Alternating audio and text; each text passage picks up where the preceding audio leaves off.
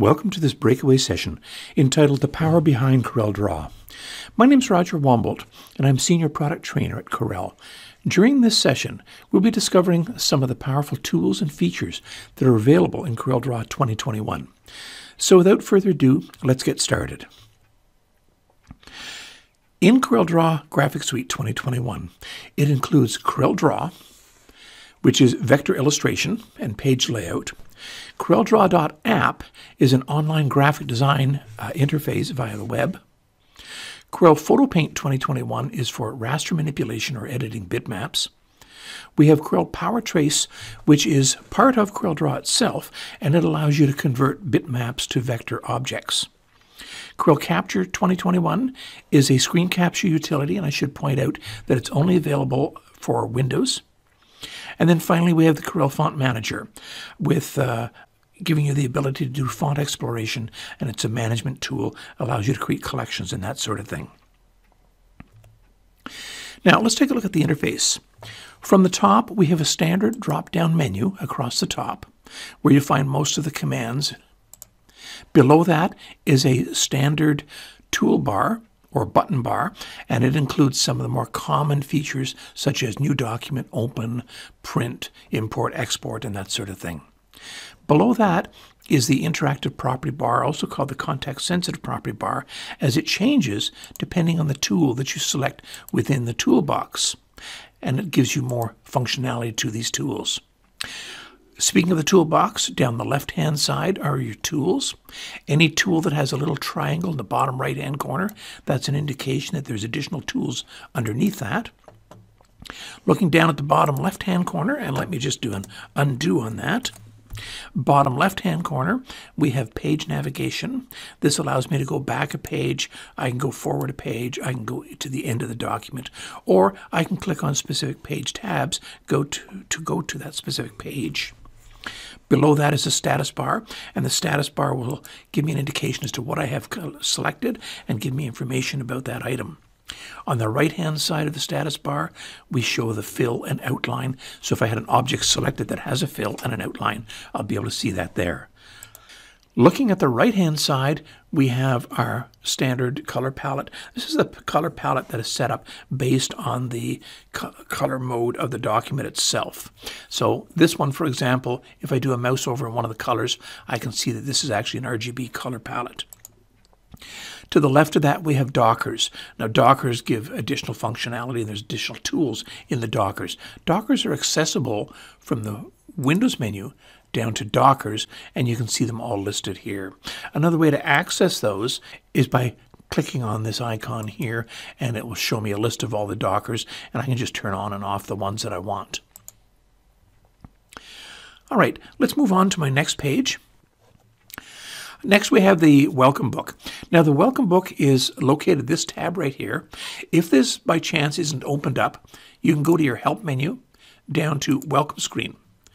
And in here, we have the Get Started. Now, Get Started allows you to start with a new document. You can continue editing one you've previously edited or recently edited. This is what I refer to as Give It a Try.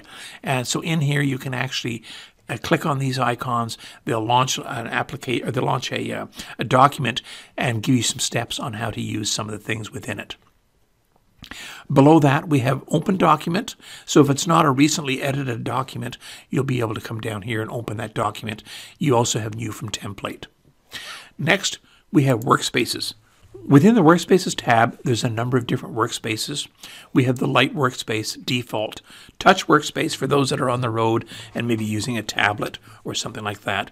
And then we have some specialty workspaces, Illustration, Page Layout, and Adobe Illustrator. Now, the Adobe Illustrator workspace is designed to make it easier for those who use Adobe Illustrator and want to migrate over to CorelDRAW.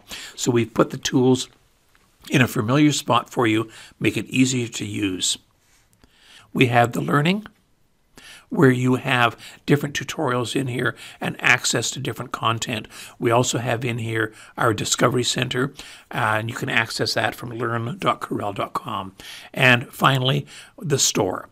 And the Store is where you're going to be able to access purchases that you want to make for software. We have applications, there's plugins, maybe you want to purchase fonts and that sort of thing. You'll also notice that I have something called free, and this is where you get the free content that comes within CorelDRAW. So things such as the fonts, various textures fills, bitmap fills, as well as the clip art.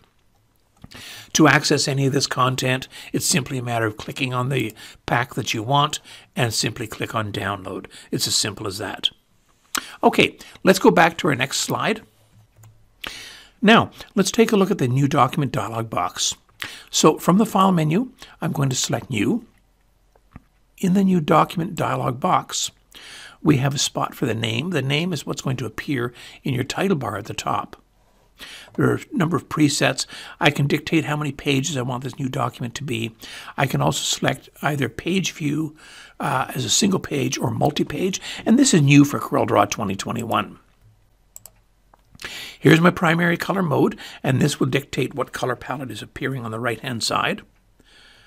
And under dimensions, there is a number of preset page sizes that I can have access to. I also have the ability to create a custom page size and then my rendering resolution.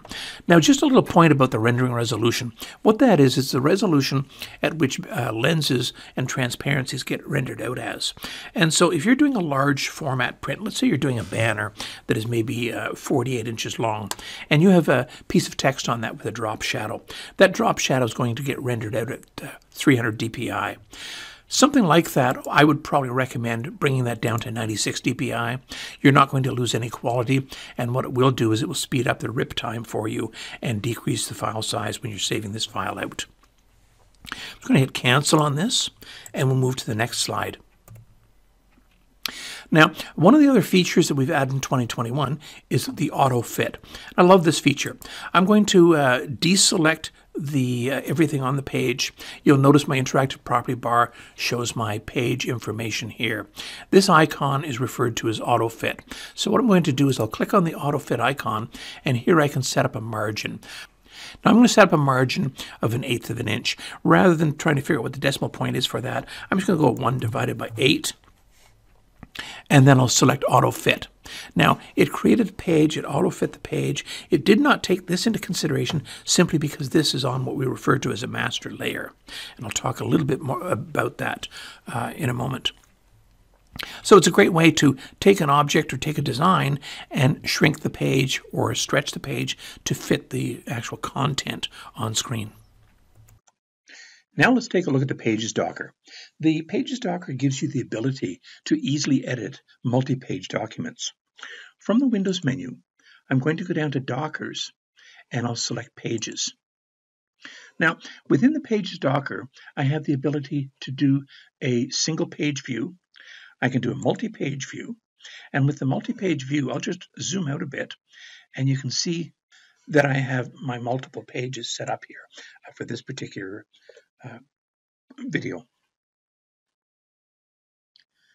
Within the multi-page view, I have the ability to dictate the layout, whether I want it as tiled, I want vertical, horizontal, or maybe I want to do a custom layout of the pages themselves.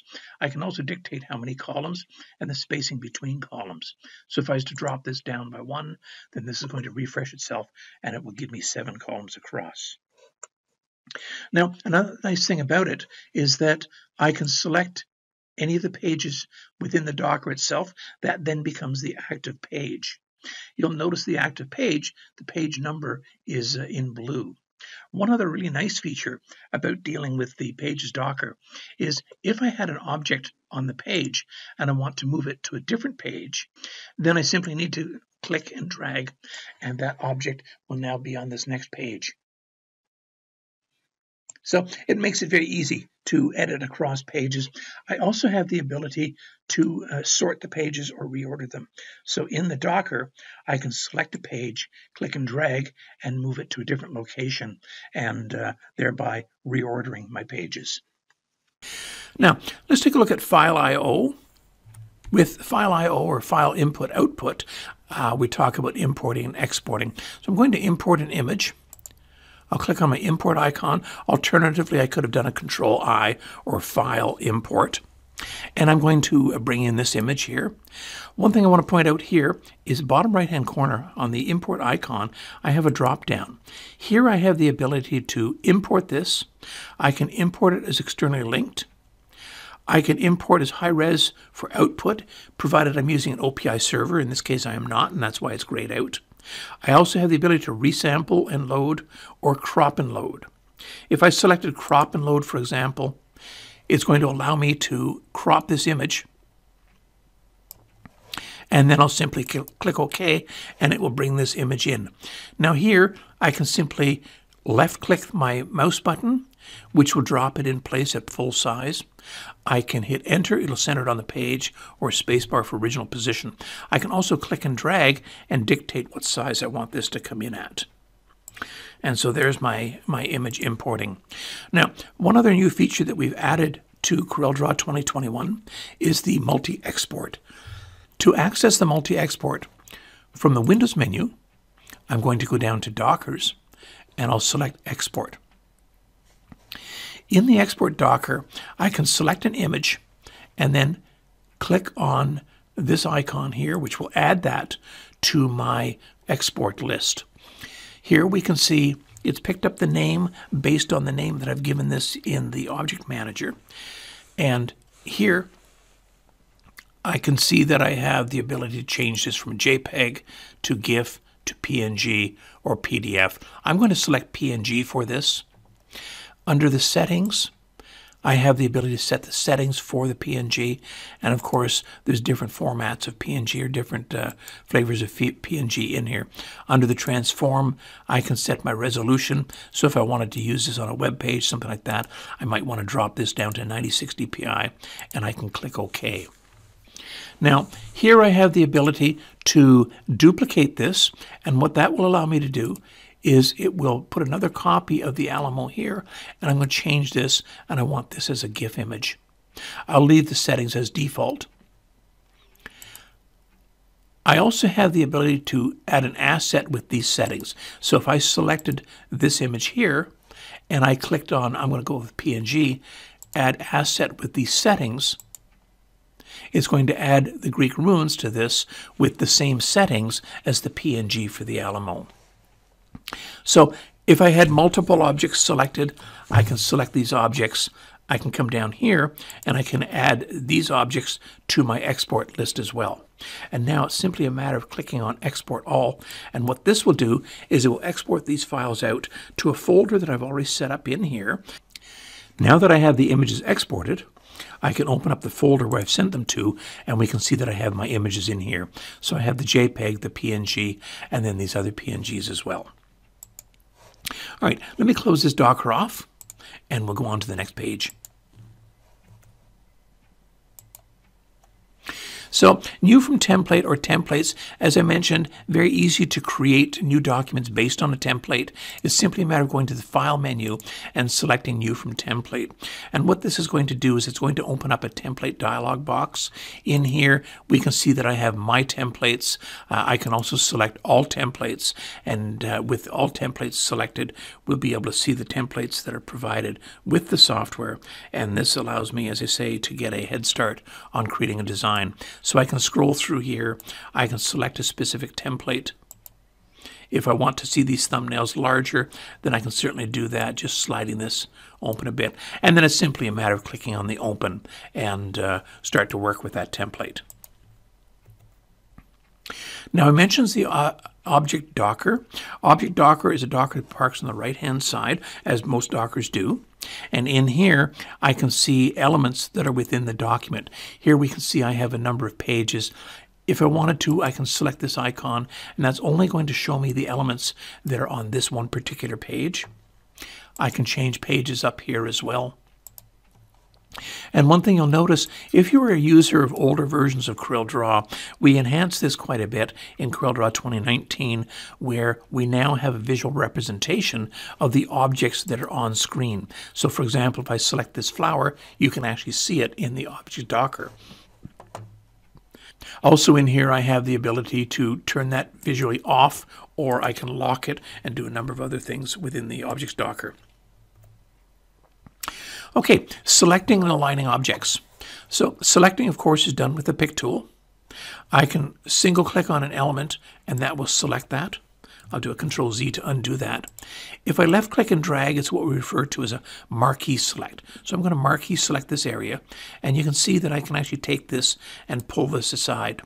Now, if we have objects grouped together, I don't need to do a marquee select. It's simply a matter of single clicking and moving that element. If we take a look at grouping, for those that are relatively new to CorelDRAW and that term, grouping, if you visualize taking a bundle of pencils and putting an elastic band around it. You still have your individual objects, but they're tied together with something.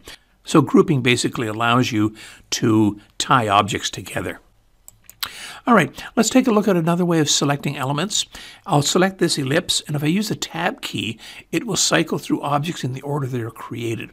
So I'm going to select the cyan, I'll select my green, Tab, yellow, and I'm just hitting the Tab key each one. Here's magenta, and then finally I'll go with purple. Now, aligning objects is very easy as well. So with this object selected, I'm going to hold my Shift key down and I'll start selecting these objects. I'm going to select the red object last.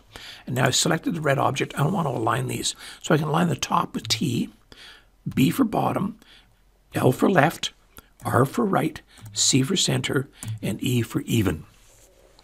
So very easy to align objects. So if I had something like this over here, I would marquee select these elements and then tap the letter L for left alignment, and it would do that for me.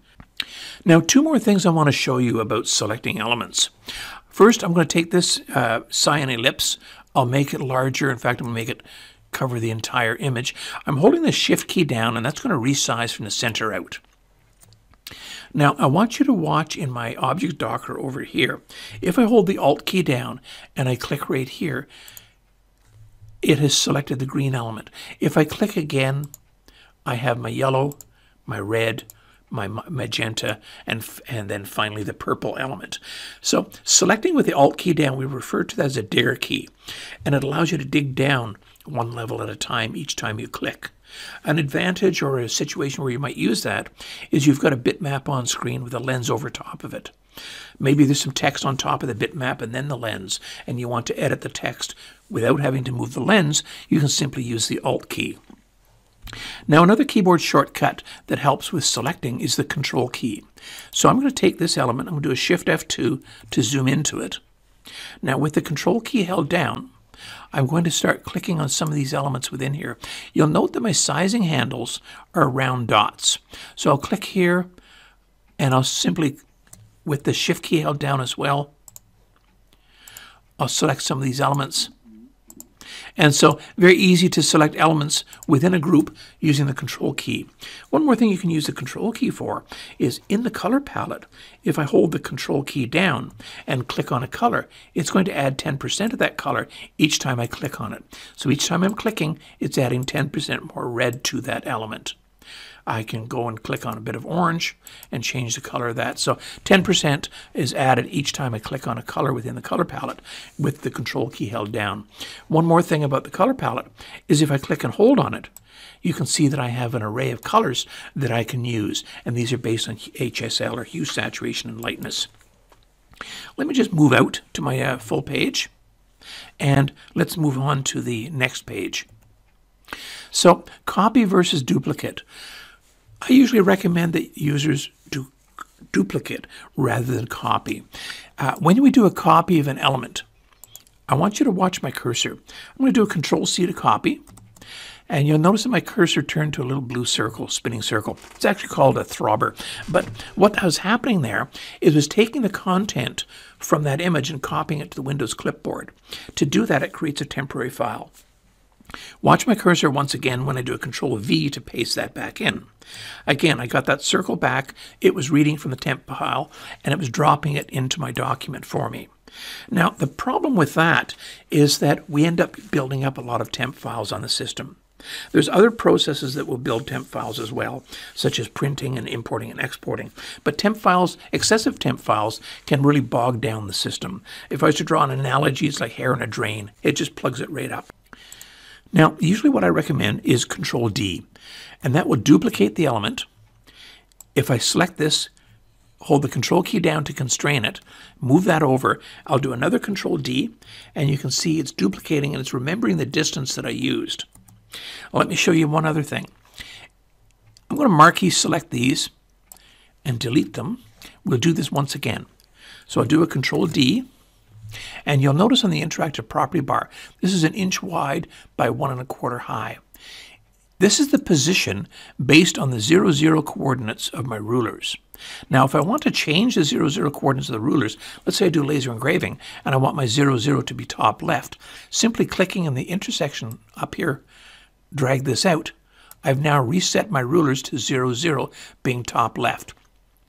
So I'm going to select this element, and you can see I've duplicated that. Let me just do a Control Z. I'll duplicate that again. And now in here, I'm going to click plus 1 inch because that's the width of it, plus 3/16. 3 divided by 16, and hit enter. So that has now created a copy of that 3/16 of an inch apart. And if I keep hitting the Control D, it will create an array for me. I'll marquee select these, Control D, and it's 1.25. So in here, I want to go minus 1.25, minus, and I can mix and match units of measure. So here I want to go 1 millimeter, and I'll hit enter. So these are 1 millimeter apart, and Control D, and it will remember that. So if you want to do, for example, you're doing a nameplates, engraving some nameplates, and your nameplates are 3/4 of an inch by 2 inches, or 1 1/4 by 3.5 inches, whatever they might be. You can create those rectangles, duplicate them into an array, cut that out to make your jig, and then simply put that in the engraver, create your document, and you're ready to go. So it's a great time saver.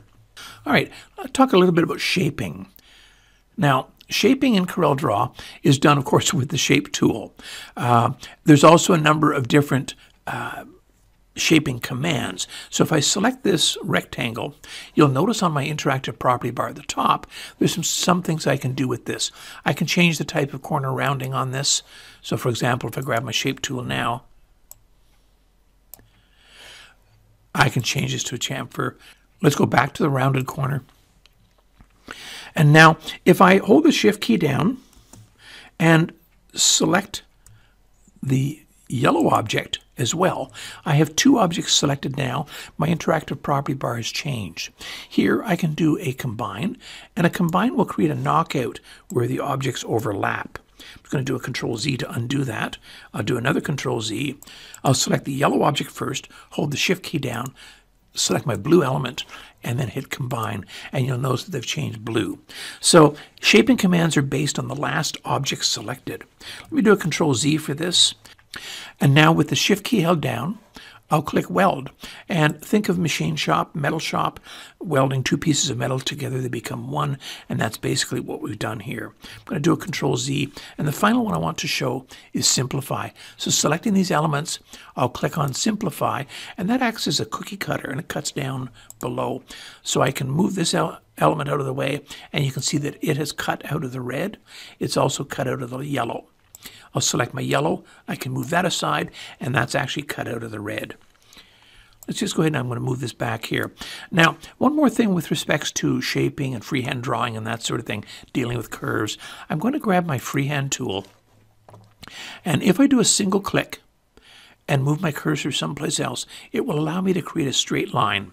If I hold the Control key down, it will constrain that on 15-degree increments. Of course, I can change that in Tools Options. But for now, I just want to point out that if I left-click now, it will lock it in place. You'll note that my cursor is a downward pointing arrow. If I left-click now, it's actually going to join to that element. I'll click over here, a second click, and then I can click up here, and that will end that off. I've now created a solid shape that I can then give a fill. I'm going to tap my space bar. Now the space bar, here's another little tool tip. The space bar will actually toggle back and forth between your pick tool and the last tool selected. So if I have the rectangle selected and I draw a rectangle, I tap my space bar, it goes back to the pick tool. That allows me to move elements around or select other elements. Okay, I'm going to show you some other stuff with the freehand tool. So I'll click on my freehand tool, I'll left click, drag down here, I'm going to double click, I'll double click over here in this spot, up here as well, and then finally I want to move it till I get that pointed arrow, and I'll single click. Now, if I grab my shape tool and I marquee select this, on the interactive property bar, I can convert these lines to curves. And now with the shape tool, I can come over here, I'll zoom in a little bit, and I can actually move these curves into position. And this is typically how you would recreate a logo or redraw a logo, by grabbing these elements and move them into position. Now I'm just doing this very quickly to give you an idea.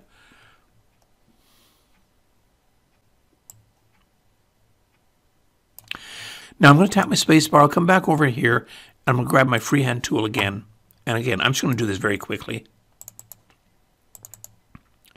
Close that off. Grab my shape tool and marquee select this, convert to a curve,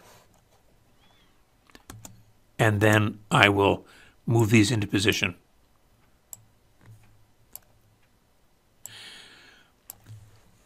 Tap the space bar, I'm going to do a Control D to duplicate that, and I'll just move this down here. It's not accurate, but you get an idea. Now if I marquee select this, I'm going to give them all a color, and if you remember, combine creates a knockout where objects overlap. I've now combined that, and we now have created this shape again. Let's do an F4 to zoom out to my page, and I'm going to move on to my next page. I'm moving back and forth on pages, and I'm using number 1 and number 2 on the keyboard. I'll explain why later on when we get to the end of this session, and I'll show you some other ways in which you can save a lot of time in design work. Okay, I'm going to show the crop tool now. So in my toolbox, I have a couple of different tools here. I'm going to grab the crop tool, I'll left click and drag, and I will double click. That's going to crop this out, but you've noticed that it's gotten rid of the entire design. This is actually a common call that we used to get on the support line. The reason it did this is because I did not have anything selected. So let me just do a Control Z to undo. I'll tap my space bar. I'll marquee select this element, tap my space bar again, gives me back my crop tool, and now when I crop, I can double click and it will crop out from what I have selected. And this is typically the way you would want to do it. Now, the next tool I want to show is the knife tool. And with the knife tool, I'm going to tap my space bar, marquee select this, get my knife tool back, and you'll notice on the knife tool setting on the property bar, I have the ability to do a 2-point line. I can do a free line. I can do Bezier, a number of things here. I also have the ability to set an overlap or a gap.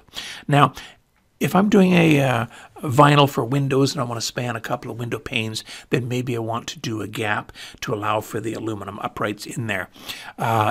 If I'm doing embroidery and I want to create a split front, then I'll want to go with an overlap. I'm going to set my overlap for this design at 1/4 inch, and that's simply a matter of left clicking and dragging. Hold the Control key down to keep that constrained. When I let the mouse button go, you can see it's actually cropped it for me. Now if I marquee select this area here, I'm going to move this straight down. You can see that I've created a bit of it. Let me move that down a little bit more. You see that I've actually created an a 1/8 overlap for this. Let me just move that back into place temporarily. All right, so the next thing I want to show is the virtual segment delete tool. We used to have to take a circle. If I wanted to cut a piece out of this circle, I would have to convert the circle to curves. I'd have to add nodes, break the nodes apart, break the entire thing apart, and then delete that element. With the virtual segment delete tool, it's made it much, much easier. I can draw a line across here. I'm going to grab my virtual segment delete tool and then simply click on this line here, and that will delete that. And then of course I can select this line and delete it, and so I've cut the top off. Now with the virtual segment delete tool, I can go through this design and delete whatever lines I want that to make my design. Also, if I hold the Alt key down, I can left click and drag, and whatever this marquee touches will be deleted when I release the mouse button.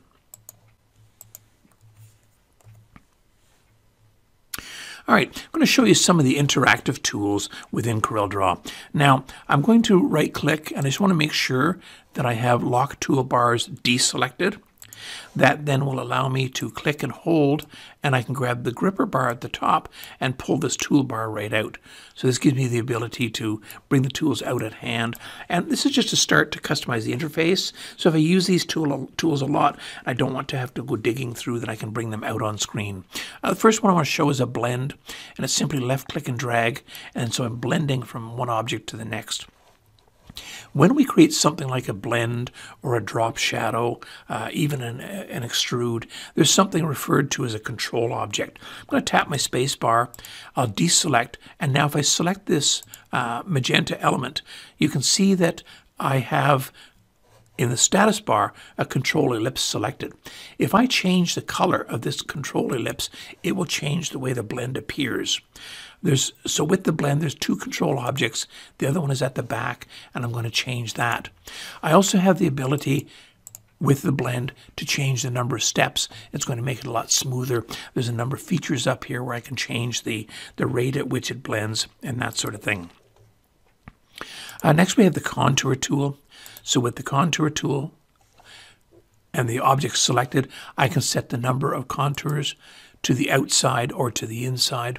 I can also dictate the width of that. So if I'm creating an applique, I may want 2 steps to the outside. I can then take these elements, and from the objects menu, I can break that apart. Tap my space bar, and I now have these separate elements that I can use. I'll need to ungroup that. And so these are my 3 separate elements that I can use. If I'm using Tackle Tool or something like that, I can simply send these to the engraver and cut them out, or whatever method you use for cutting your twill. All right, next one is the envelope tool. So with the piece of text selected, I'll click on the envelope tool. I'm going to zoom into this a little bit. You'll notice that I have nodes here. If I click and drag this node, you can see it's not a very smooth curve. I'm going to do a Control Z. If I double click the node, it'll remove it. If I double click anywhere on the line, it will add a node for me. And so I can move from there if I wanted to. If you wanted a nice smooth curve, delete that node and simply move my line straight up.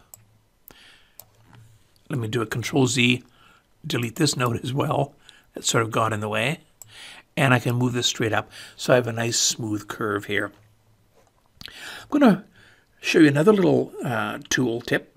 Is if I hold my roller ball on my mouse down, it's going to change the pan tool, and I can pan around my document. Now, I could use the letter H for pan. The drawback with using that is I then have to go back over to my toolbar to select a different tool in order to get it away from the pan tool. So the roller ball on your mouse is very easy to zoom around. One other thing you can do is tap the letter N on your keyboard. I refer to this as a nano preview. And what that's going to do is it's going to show me my entire page, and so I can move to a different area. When I'm in the area that I want, I'll simply left click my mouse button. I also have that capability down the bottom right hand corner. Clicking here will do the same thing for me. I prefer the letter N, it's a lot easier. So let's take a look at extrude.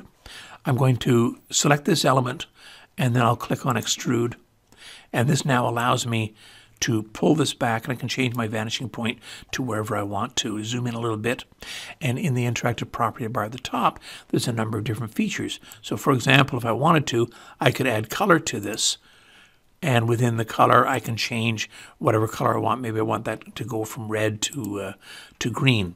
Then I can certainly do that. I'm going to do an F4 to zoom back out.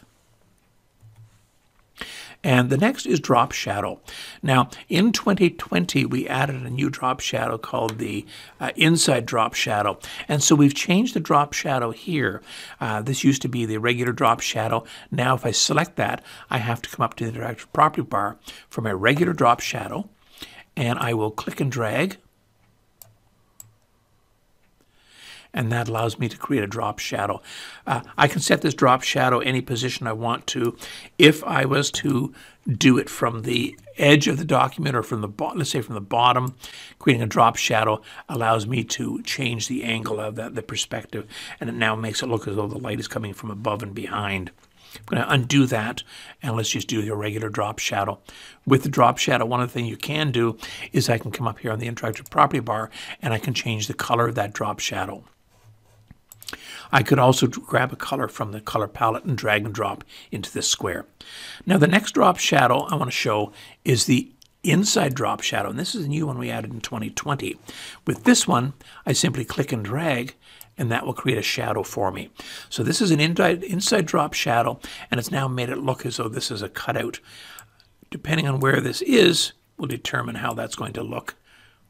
I want just a little bit on there, and so that's a pretty cool effect. And the final shadow is the block shadow. Now the block shadow is part of the effects toolbar. So with this object selected, I'm going to hold my roller ball down, just pan up a little bit. I'm going to select my block shadow tool. I'll click and drag, and I'll just move that off a little bit. On the interactive property bar, I can do a number of things, such as changing the offset, changing the angle of it. I can change color. I have the ability to simplify. Simplify is actually kind of interesting. I can remove holes and whatnot. I'm just going to simplify that. And now from the Objects menu, I'm going down to break block shadow apart. I'll tap my space bar to give me my pick tool, and then I'll just move this out of the way. So we've created an interesting effect right here with our block shadow tool.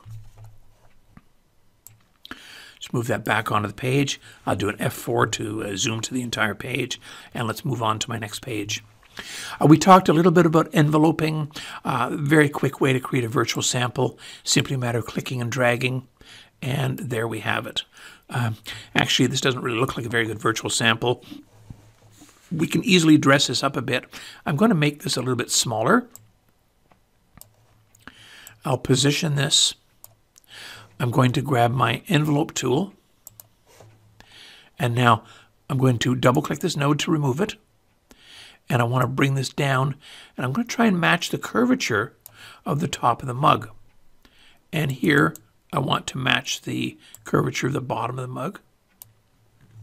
And so now that looks a little bit more realistic for a virtual sample. I can use my cursor keys to nudge this up a little bit, and now I can send this off to the customer and potentially get the order. Transparencies and lenses. So they're fairly similar. With lenses, there's a number of different things you can do. I'm going to grab this magnifying glass, and I actually have a magnifying lens that I've grouped into this lens itself. So when I click and drag and I bring this over my image, you can see it's magnified in there. I'm going to open up my lens docker from the Windows menu, down to Dockers, down to Effects, and Lenses. So you can see that I have no lens effect, and that's because I've selected a group of elements. I want to select just the lens itself. So if you remember, Control plus click allows me to select an object within a group. I can now change the type of lens. So if I want a color limit, maybe I want a fisheye lens, or something like a heat map lens. So there's a number of different lenses in here that you can play around with and create various effects. Tinted grayscale, transparency, wireframe, bitmap effects, and that sort of thing. Transparencies allow me to take an object, and actually let's go back to the previous page where I have a little more space. I'm going to draw a rectangle. I'll give it a solid color fill, and I'll select my transparency tool. Now here, I can left click and drag and create a transparency. So we've faded out to this position. If I move this up here, I can set the fade on that and actually have it fade away to nothing. If I was to put this over top of an image, you can see that I've got it faded down this way. Let's take a look at that other page. In here, we can also do this to bitmaps. So I'm going to select this element.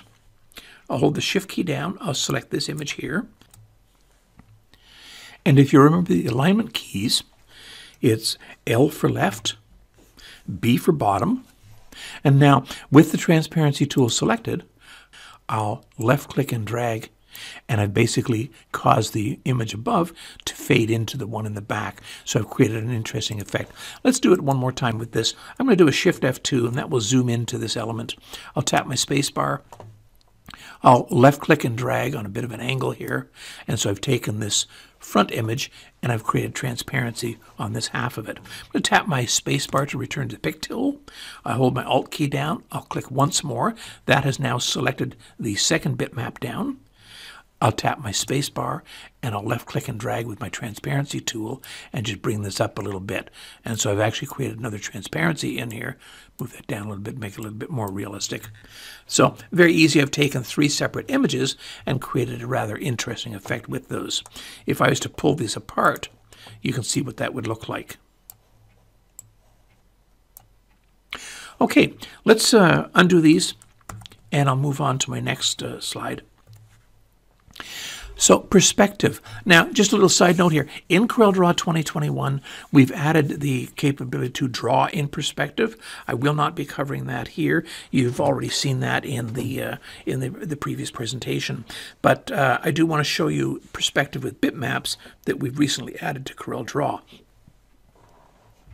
I'm going to Shift F2 to zoom into this. And now, by selecting this bitmap, I'm going to position the upper left-hand corner in this. And this is relatively new, the ability to add perspective to a bitmap. So from the Objects menu, I'll go down to Perspective, and then select Add Perspective. Now it's simply a matter of moving the corners of this image onto this billboard itself, and that will make it look as though the image is right on the billboard. Let's move this in. I'll let it go, and that way I can see where I want that to go. So very quick and very easy. I've given the illusion that this image is on the billboard. I'm going to zoom back out. Here it is with text, the same sort of thing. I'll move it on to this easel, and from the Objects menu down to Perspective, and then Add Perspective. And it's simply a matter, as I say, dragging these 4 corner nodes into the corner areas of the chalkboard or blackboard, and there we go. So we've created a sandwich board that we can stand outside the restaurant. Maybe I'm doing a mock-up of a restaurant and I want to put something like that inside. Then I can certainly do that. All right, let's talk a little bit about text. Now in CorelDRAW, there's 2 types of text. We have artistic text and paragraph text. They're both created using the same tool. So on the left-hand side in the toolbar, I'll simply click on my text tool, and now if I click on my page, I can type artistic text. To create paragraph text, with the text tool selected, it's a left click and drag, and I can create a paragraph text frame. Now in this frame, if I was to right click, for example, I can insert placeholder text, and that will give you a visual representation as what this is going to look like. So if I wanted to create a mock-up of a newsletter or something like that, then I can certainly do that. Just to draw the differences between artistic text and paragraph text, as an analogy, if you take a look at a box of cereal, the brand of cereal on the front, or the name of the cereal on the front, is going to be artistic text. The contest rules or ingredients on the back is going to be paragraph text. One common question we get is, I want to be able to wrap my text around a circle or around an ellipse, and I want to be able to read it properly. So with the text selected, right click and drag, I'm going to let the mouse button go, and I'll select Fit Text to Path. That's put the text on the path for me. Now, bottom left-hand corner of the piece of text itself, I have a little red glyph. It's kind of hard to see here, but it's there. And as I move my text, you'll see a red beam appear. So the text is starting at the 12 o'clock position. It's centered at 12 o'clock. And I have these red beams at 3, 6, 9, and 12 o'clock positions. And it allows me for easy centering. I'm going to select this piece of text. Now, because this object is no longer an ellipse, it's now considered a compound object, I cannot right-click and drag. So instead what I'll do is I'll go to my text menu and down to Fit Text to Path, and then I'll point to where the path is. Once I position the text where I want it, I'll let my mouse button go, and then I want to flip this around. So on the interactive property bar, I'm going to mirror horizontally mirror vertically. And now if I want to, I can just grab the glyph here and position that text in place. You'll also notice that there's a little flag there that says it's 0.375 inches. That's a great way to ensure that this piece of text is the same distance as that one. All right, one more thing on text is variable font support, and that's relatively new in CorelDRAW as well. So with variable fonts, you have the ability of changing certain parameters of that font. With the font selected, and let me just move my page over to this side. With the font selected, I'll click on this icon. It's a drop down with all the different properties that I can change for this piece of text. Now, this particular font has quite a large number of variables that I can modify. Most pieces of variable text that I've seen, or most fonts that I've seen, will typically have 1, 2, 3, or 4 options that you can play around with. So for example, I can change inline, I can bring that up a bit, and you can see we now have a little bit of an outline type font. Maybe I want to change the weight of it as well. So I can bring that up. There's a number of different options for this particular font that I can do. As you can see, very easy to modify the text. Let me just bring this back centered on the page. And if I type another piece of text, and we'll type a piece of text, let's call it breakaway.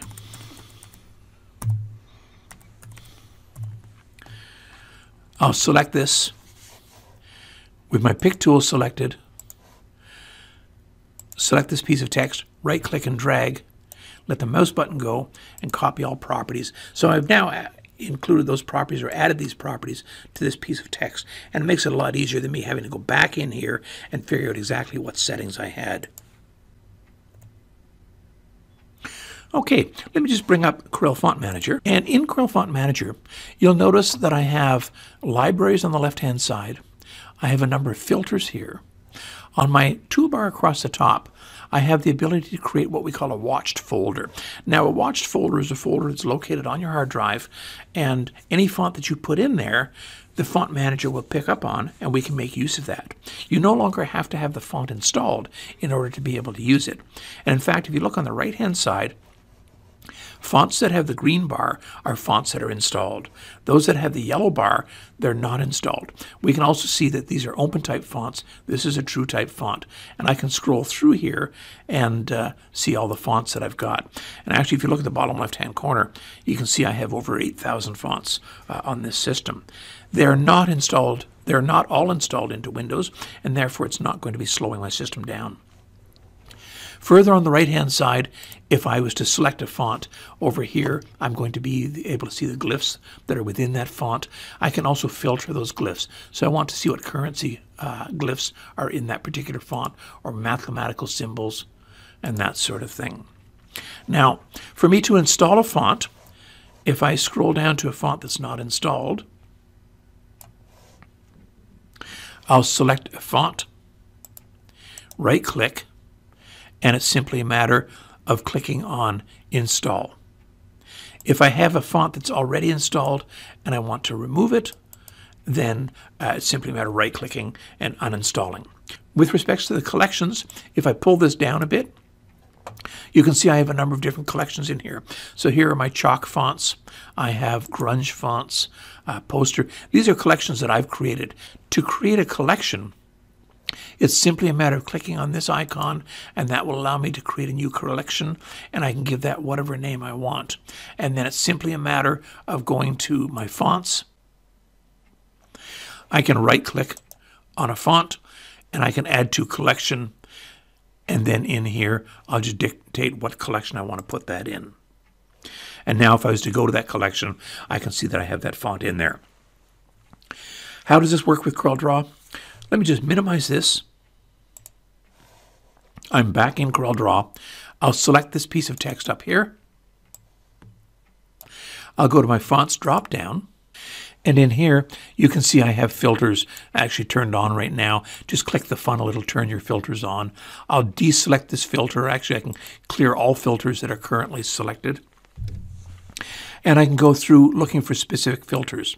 Maybe I want to go into my grunge folder, that I've created. I can click on this, and that will select all the grunge fonts, and it will allow me to pick from those instead of having to scroll through a great big massive list of fonts.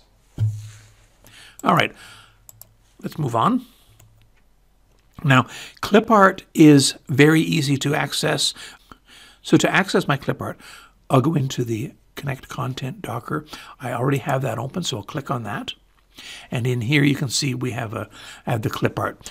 Up here I have the ability to search, so just type in horse.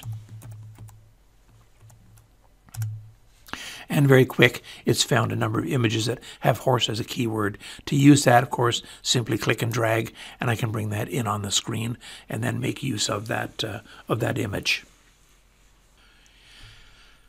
If I have my own collection of clip art and I want to bring that in, it's easy enough to do. I'll select the drop down, and at the very bottom I have Add New. In here I can click on Create Alias and then browse to a folder where I have that content.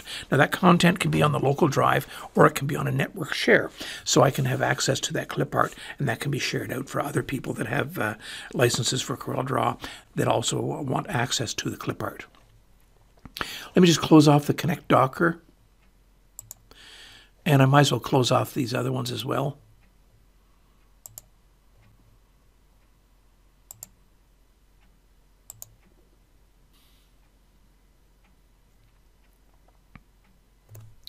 Okay, let's talk a little bit about PowerClip. Now, PowerClip gives me the ability to take an object or group of objects and put that inside a container. Now, this container can be a piece of text, it can be an object or a group of objects. I'm going to select this bitmap image. I'll right-click and drag and let the mouse button go and PowerClip inside. It's as easy as that. A lot of people will go to the Objects menu and do PowerClip there. I find this quite a bit quicker. Now I want to center that properly. You'll notice I have a small menu up here. I can hit the drop down and I go Center Content. If I want to edit this, hold the Control key down and click on the container itself. That will put me into the edit state, and I can move this around. I can resize it or do whatever I want to with it. To finish editing, Control click outside, and that takes me out of the editing of the PowerClip image. Now, in this scenario, I have an image and I do sublimation. I've got a customer that owns a restaurant, and I want to pitch to him that we can take this image and make a mural on the back wall of the restaurant using ceramic tiles. In CorelDRAW, something like that is very easy to do. It takes me very little time, and to do a mural on ceramic tiles, I can probably earn a pretty penny on that. To do it in CorelDRAW, in my toolbox, underneath the polygon tool, I have my graph paper tool. Now, this particular image is 4 by 6. So with the graph paper tool selected, I want to change it to, I want to have 12 by 8. And now if I left click and drag, I'll create a grid over top of this. Tap my space bar, I'm now going to move this grid over here. Now, if I take this image, I can right click and drag, PowerClip inside, and then I want to center my contents. With the contents in here, I'll select the element. I'm going to use ungroup, and it's now ungrouped the individual cells for that graph paper tool. I'll marquee select the top row. I'll move it straight up. And I'll take this element here and I'll move that straight over. Now if I marquee select this, I can do a Shift E for evenly space, and I can do it for the subsequent rows as well. So if I was to move this up here, align that with this object here, marquee select, and a Shift E. You get the idea. So we break all this out. I then go ahead and print this on my sublimating paper, sublimate the tiles, and then I can take it to the customer site and install it. We have a beautiful mural in the back of his restaurant wall. All right, Power Trace. So Power Trace allows you to convert from a raster image to a vector image. I'm going to start with this one here, and if I go to the Trace Bitmap menu, I can also access this from the bitmap menu as well, but we have it on the interactive property bar, so much quicker to access from here. I'll click on the drop down, go to Outline Trace, and then I'll select Clip Art. This opens up my Power Trace dialog box. I'm going to make that full screen. Now, for those that are doing for those that are doing vinyl cutting or screen printing, I want you to pay attention to this one item here. This is group by color, and this will become evident in a few seconds. So I'm going to select group by color. Then I can go to my colors tab,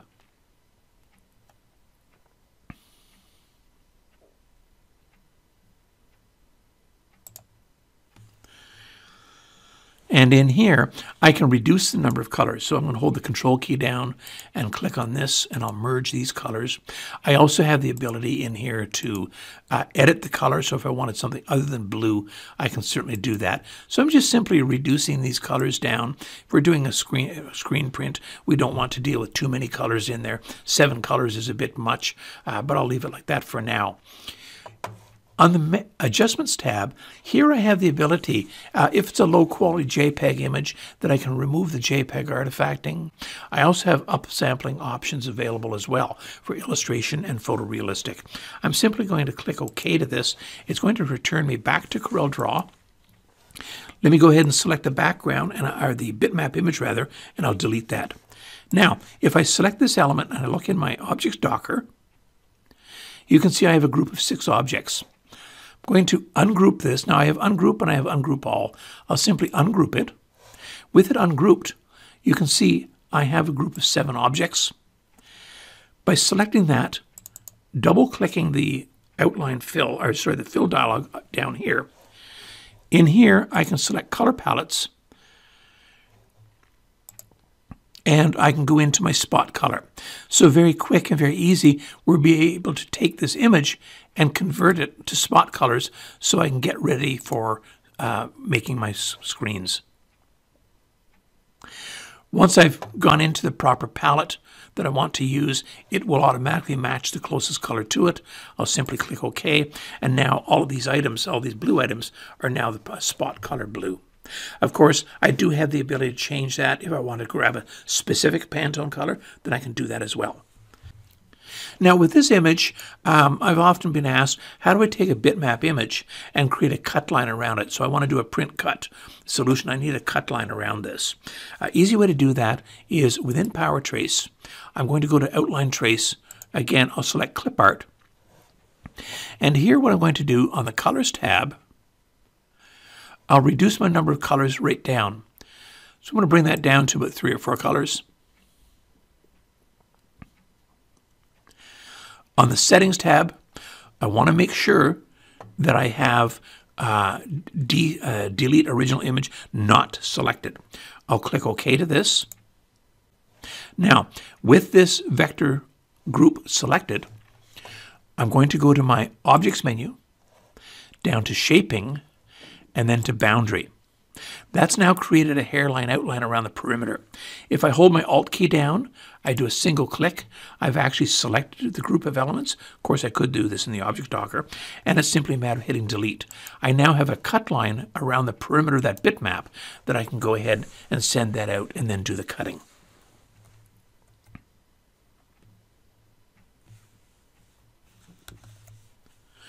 All right. Continuing with bitmaps, this is just a couple of little watch-outs or things not to do within CorelDRAW or ways to overcome particular issues.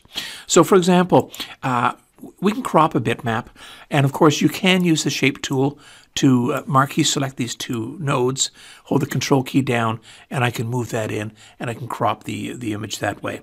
The drawback with that is I haven't really changed the image at all. All I've done is I've created what we call a soft mask. Now, if I select my Crop tool and marquee select, I can double click and it will crop that for me. If you do want to use this method here, you certainly can. For example, maybe I wanted to round one of the corners, then I can do that. If you're doing that, I strongly recommend that after you do that, go to the bitmap menu, convert to bitmap, set whatever resolution you want, and then click OK. What that's going to do is it's going to get rid of that soft mask and make it the bitmap the way it is. Resizing an image, very similar as well. This is actually a PowerClip, so if I control click, you can see that my image is actually rotated. When we have a rotated bitmap in CorelDRAW and send that down to the printer, it's going to have to rotate those lines of a pixel sort of thing as it's ripping it. And that's going to increase the rip time at when you're printing. To overcome that, bitmap menu, convert to bitmap, and then set your resolution in here. That's all there is to it. One other very, very common mistake is customers will import bitmap images, click and drag to size them the way they want them, put them on their screen. Maybe they're doing a catalog of sublimatable items that you create. So you've got 25 bitmap images on a page that you've imported, resized down, and then you go and print it, and you wonder why it's taking so long to print. When you resize an image down in this manner by using the shaping handles, take a look at the resolution down below. You're not reducing the size of the bitmap itself, you're only reducing the visual footprint of it. So if you need to reduce a bitmap down like that, once you've done that, go to bitmap, convert to bitmap, and then simply click OK. That now has gotten rid of that extra weight on the bitmap, and it will it will reduce your file size tremendously. Upsampling. Up until CorelDRAW 2021, we provided BenVista Photo Zoom, which was an application that allowed you to upsample bitmaps.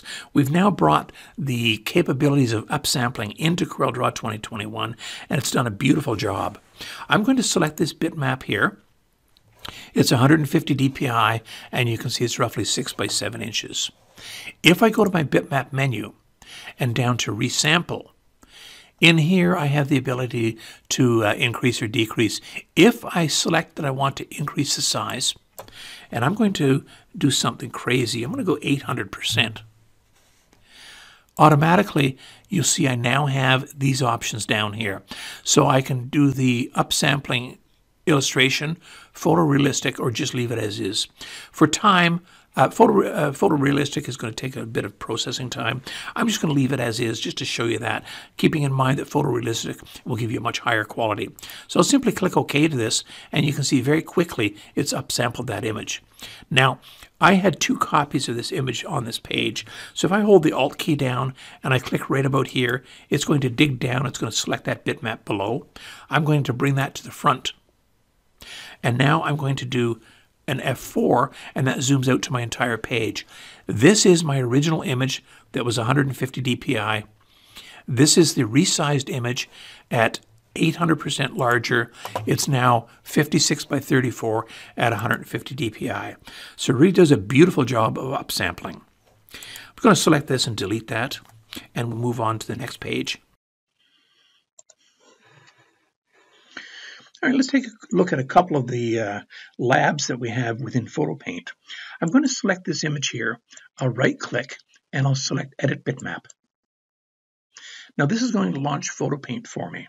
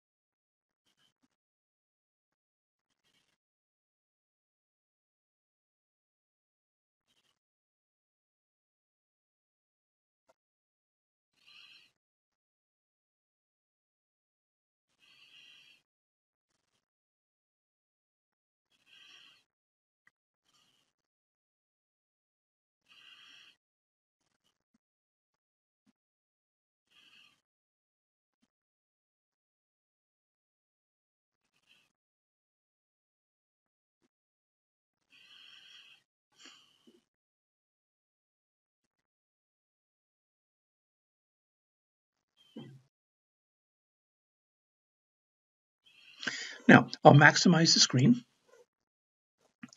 And from the image menu, I'll go down to Cutout Lab.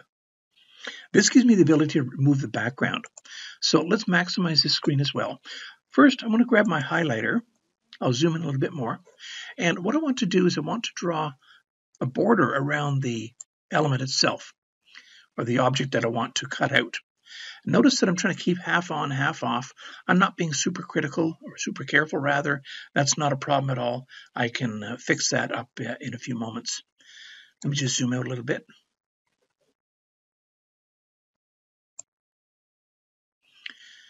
And I'm just going to come straight across here.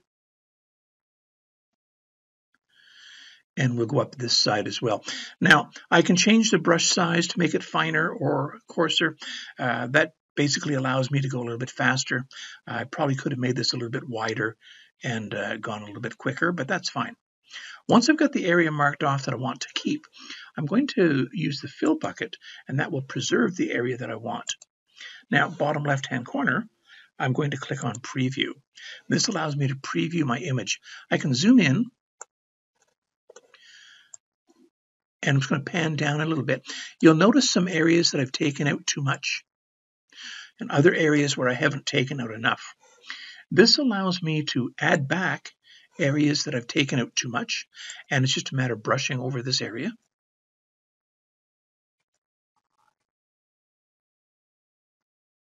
And sometimes it's a little difficult to see with this grid pattern in the background. So what I can do is under background, I have none. I can select grayscale. I can set matte black, or I can set white matte. And this allows me to better see what areas that I have to remove or what areas that I have to fill in.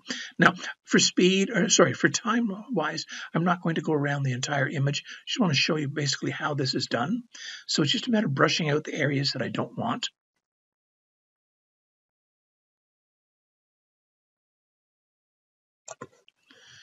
And we'll come down here.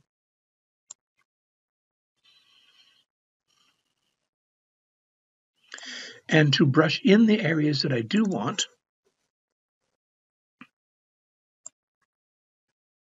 and I'm going to leave it like that. You get the idea. I'll simply click OK to this.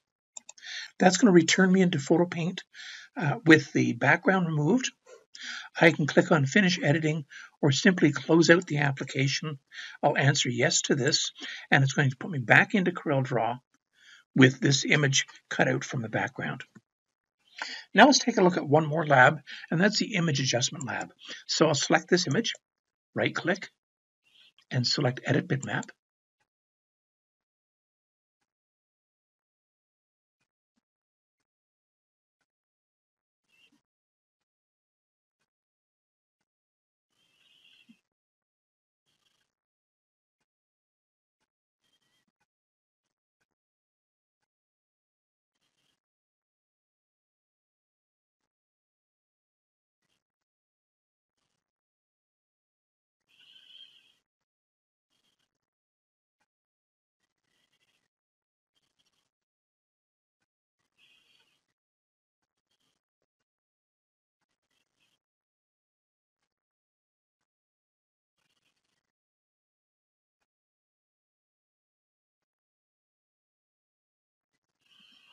And let's maximize Photo Paint.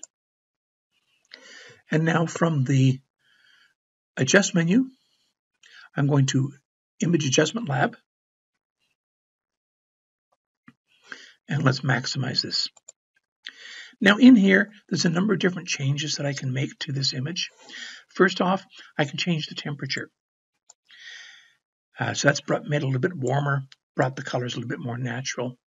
I also have the ability to increase saturation. We can modify brightness, contrast, highlights, shadows, and midtones, and basically bring up the image to get something that is acceptable. Also within the Image Adjustment Lab, bottom left-hand corner, you have this camera icon. By clicking on that, it's going to create a snapshot. So I can go through, I can make some additional changes. Maybe I want to bring up the contrast a little bit. And let's play with the shadows.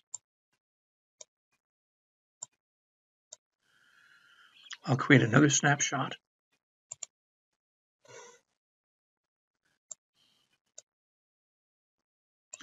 Try bringing this down quite a bit and see what happens there. That's a little bit too dark. And so we can play around with this I could have tried the auto adjust to see if how that is. This allows me the ability to set my white point and my black point.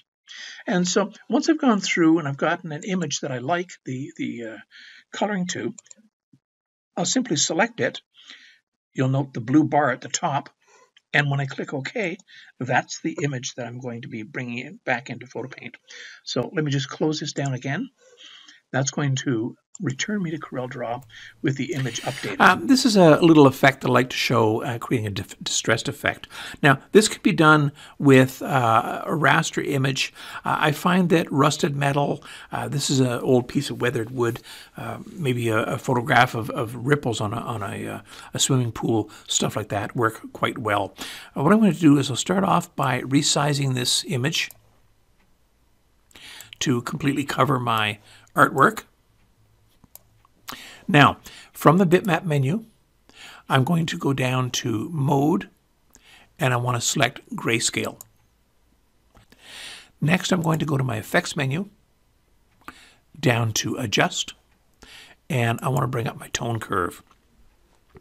Now, in the tone curve, what I want to do is I want to reduce the amount of white in the image and intensify the blacks.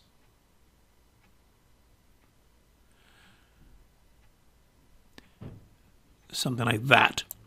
And I'll click OK to this. All right, now that we've got this, what I'm going to do is I'm going to go to my bitmap menu, down to Mode once again, and I'm going to select black and white. Now, with black and white, I want to make sure I'm using line art. And here I can set the threshold to make it more or less noticeable. I'll leave it like that and click OK. Now, one thing about a black and white image is that it's a 1-bit image. That bit can either be on or off. What I can do is I can change my fill to white and my outline to nothing. And what that's done is it's basically given me the white area, so this allows me to create a distressed look. All right, the next one I want to show is non-destructive effects. So, new to CorelDRAW 2019, we've added the ability to create non-destructive effects. These effects can be applied to both bitmaps as well as vector. So I'm actually applying bitmap effects to a vector object. So if I go to my effects menu, I'm going to go down to Art Strokes, and I'll select Impressionist. Let it process that. I'll click OK. Now if I go back up to the effects menu, I want to go to Creative and then to Fabric. We'll apply the quilt effect, and finally back up to the effects menu, down to Blur, and I'm going to add a Gaussian blur to this. And I'll accept the defaults that I have here and click OK. Now, if I right-click on this, you'll see that I have Object Properties selected. So that tells me I have the Object Properties Docker already opened up. On the right-hand side, I'm going to click on Properties. And in here, when I select this element, I now have an Effects tab.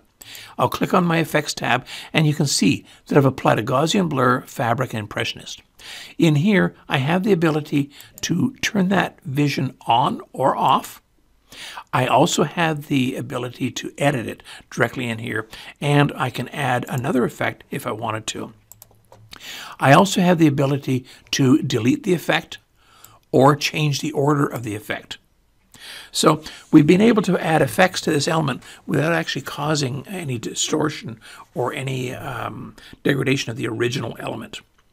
Now, one more thing about this that makes it very useful is if I right-click on this and I go down to Object Styles, New Style from Bitmap Effect, and I'm just going to call this Test.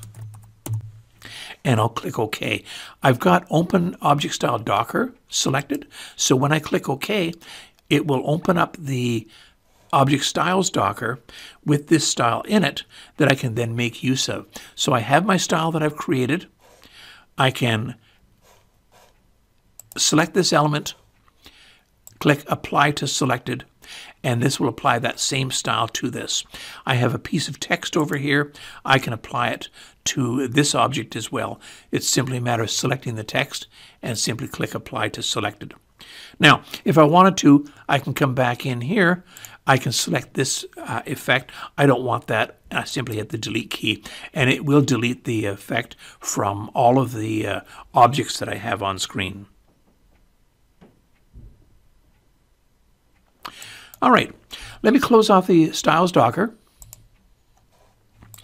and we'll go on to our next page. So Art Styles. Art Styles are a lot of fun to play with.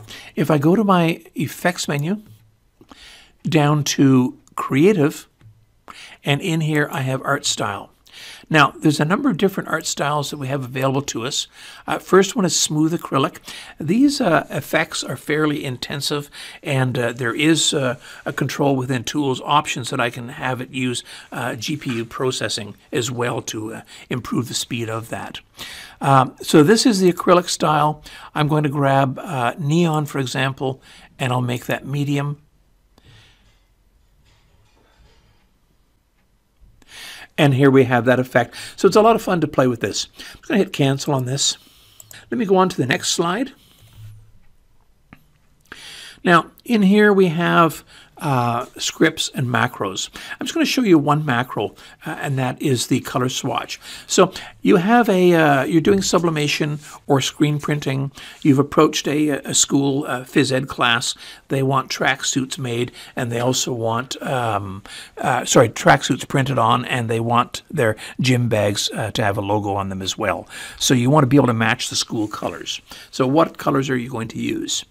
If we go to the Windows menu, down to Color Palettes, and then I'm going to click on Palettes. Now, in here, I'm going to go to Spot Palette. I'll click on Pantone, and then I'm going to go into Previous Version, and I want to select the first one, which is the Corel 8 Pantone palette. This is the Pantone palette that has the Pantone white in it. Now, this particular script will only work with color palettes that are currently open. So if I was to open a couple of other color palettes, and here's the pastel color palette, now I'm going to launch the script. So if I go to my Tools menu, down to Scripts, and then Run. In here, under Macros In, I want to select Color Chart Creator, and I'll click Run once again. In this dialog box, when I hit the drop down, you'll see I have a number of palettes in here. These are the palettes that I've just opened up, as well as my document palette across the bottom. So I want to select this palette here. I can add a date, printer information. I can also set the spacing. I'm going to bring that spacing down to 2. I can put an outline around each color. I don't want to do that, and I'll simply click OK.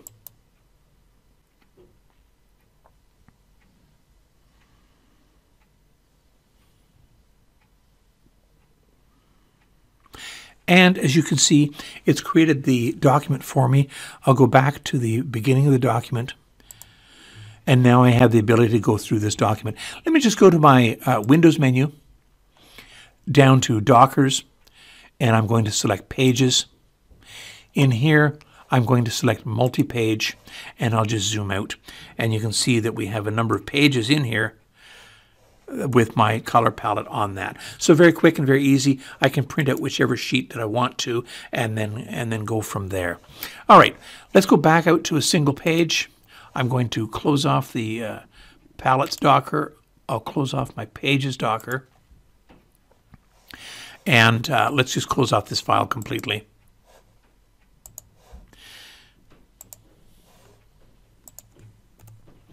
All right, Pointillizer. So this is used to be called an extension that we shipped with CorelDRAW X8, and it's a great way to create a pseudo halftone type pattern within a document. So with the file selected, I'm going to go to my Effects menu and down to Pointillizer, and in here, I'll just leave the defaults as they are. I'll simply click Apply. Very quickly it's gone through and it's created a halftone pattern using 16 colors. Let me do a Control-Z to undo that. I'll deselect Color Limit and I'll click Apply once again. So it's going to go through the file and it's going to create that image with the multiple colors. I'm going to delete this, and I want to show you one more with this process. So I'm going to select this clip art image. Under Shape, you can see I have Circle. I also have Custom. I'm going to select Custom. I'll click on Select, and I'll click on this. It's just a piece of text I created with the letter X, and I'll Apply. So I've taken this clip art image and I've now created a cross-stitch pattern. So if you wanted to sublimate something like that onto a cotton towel or something like that, then you can certainly do that. I'm just going to do an F4 to zoom back out to my page, and let's go on to the next. Okay, I'm going to close off this Docker. And I also want to close out these color palettes. So I'll go to my Windows menu, down to Color Palettes, and then to Palettes. Now, I could drag these off and close them out one at a time. I can also come in here and I will simply deselect the palettes that are in here. And that will effectively turn them all off. Okay, I'll close out the Palettes Docker. So from time to time, you'll want to create a custom color palette based on a document or a selection. I'm going to select this element, and then from the Windows menu, I'll go down to Color Palettes, and then Create Palette from Selection. So very quickly, it's brought the dialog box. I'm just going to call this Flower, and I'll click on Save. And what that's going to do is it's going to create a custom color palette for me, and it's docked over here. And this is based on the colors that are in this particular file. So if I bring those out, you can see we have that. All right, let's go to the next page. And we're actually at the end of this almost. Workspace customization. I've saved the best for last. This is, in my opinion, is my favorite tool within the entire application, the ability to customize.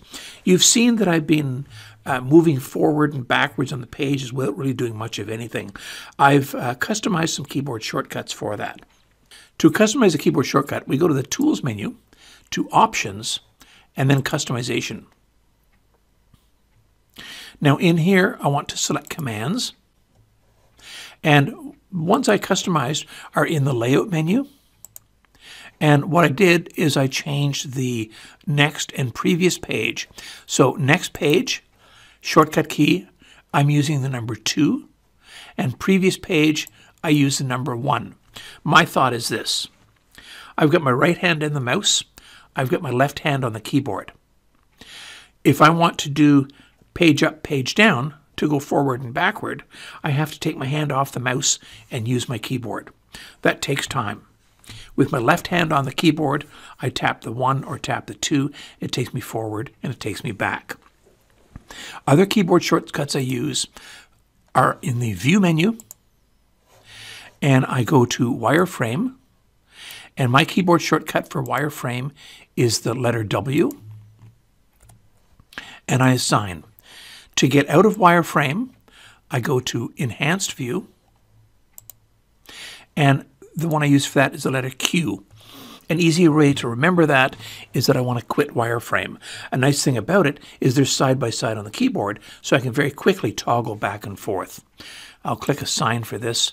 Let me just double check my Wireframe to make sure I did click Assign on that. I did. That's good. Next ones I'm going to do is under the Objects menu, and I'm going to go down to Group.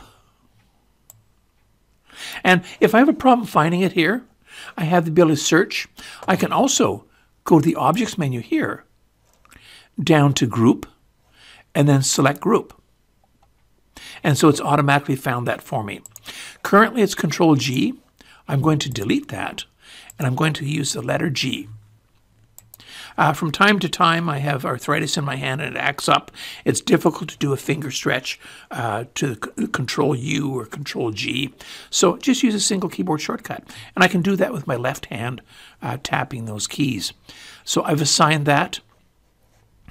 And then, of course, I want to do an ungroup.